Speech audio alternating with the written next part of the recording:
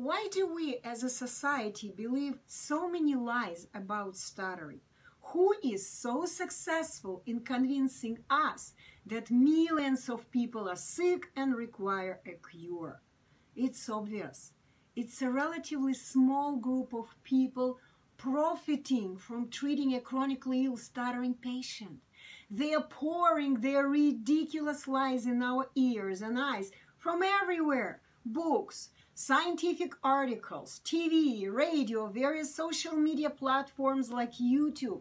They all have one solid goal: to push their lies in our heads for their profit.